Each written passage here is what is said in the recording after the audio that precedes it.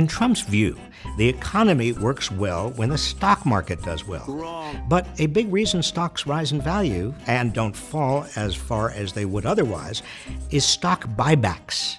For years, corporations have spent most of their profits on buying back their own shares of stock, instead of increasing the wages of their employees, whose hard work creates these profits. Stock buybacks are artificial efforts to interfere in the so-called free market to prop up stock prices. Because they create an artificial demand, they force stock prices above their natural level. With fewer shares in circulation, each remaining share is worth more. Buybacks don't create more or better jobs. Money spent on buybacks isn't invested in new equipment, or research and development, or factories, or wages. It doesn't build a company. Buybacks don't grow the American economy.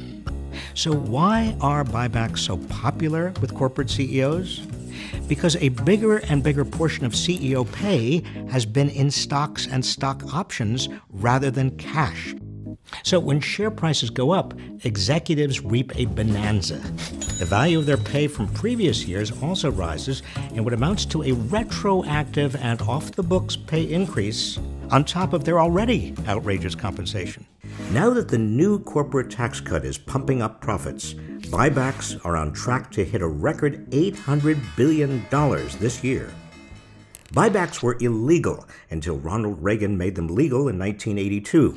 Just about the same time wages stopped rising for most Americans. Before then, a bigger percentage of corporate profits went into increasing workers' wages.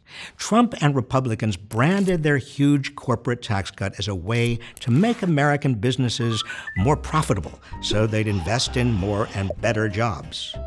But since corporations were already using their profits for stock buybacks, there's no reason to believe they will use their tax windfall on anything other than more stock buybacks.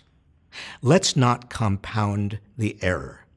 Make stock buybacks illegal, as they were before 1982.